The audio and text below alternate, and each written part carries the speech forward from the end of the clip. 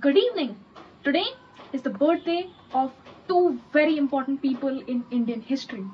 The first is Mahatma Gandhi, the father of the nation, and the second, who is sometimes forgotten in the annals of history, the second Prime Minister of India, Lal Bahadur Shastri.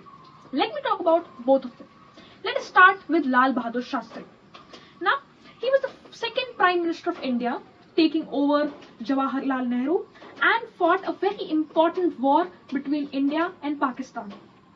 He was also instrumental in propelling the Green Revolution in India, which was led by M.S. Swaminathan, who died just a few days ago. Lal Bahadur Shastri's achievements are not really mentioned in wide detail because he was not really very present in front of the media. However, that does not mean that his contributions should be forgotten. After a quite mysterious death in the Soviet Union, the exact details of which we still haven't found out, even though we could have then very easily, the Green Revolution was his biggest achievement by far.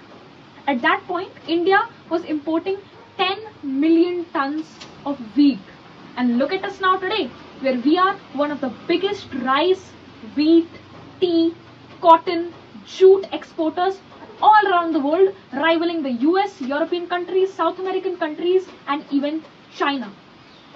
That achievement has led us to being very, very self-sufficient in terms of economy.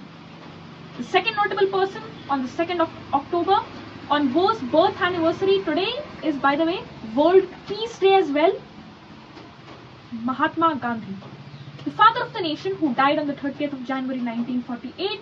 And we all know the details of that, about how he went to South Africa in his early years, how he gained his patriotism about Indians there, how he moved his movement to India at that point, and how he was basically the leader of the peace freedom struggle, which in the end managed to free India of British control. And Lal Bahadur Shastri was also part of that.